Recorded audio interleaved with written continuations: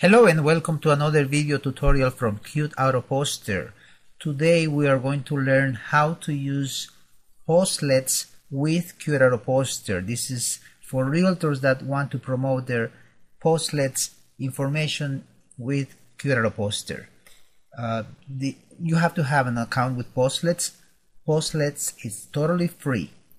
Just go to postlets.com and enter your information and open an account.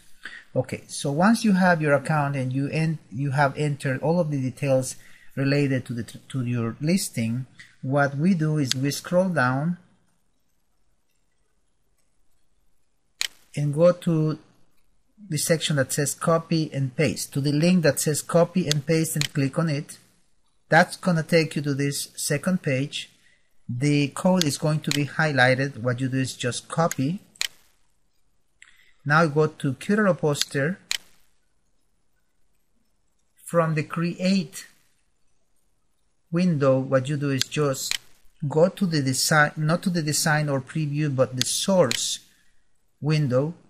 Once you're in the source window, you need to delete the previous HTML that's there and paste the new one.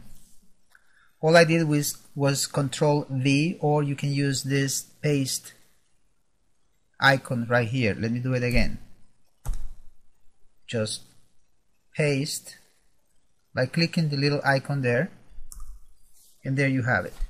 Now go to design, and there is your ad. Beautiful. From here you can edit any info of the information that's there in your ad.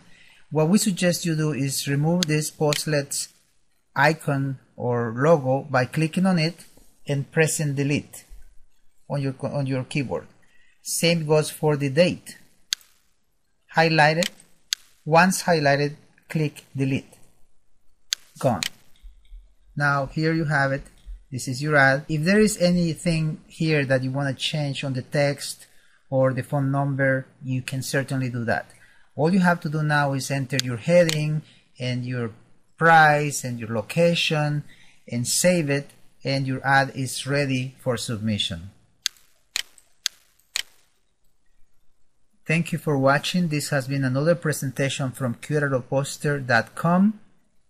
See you next time.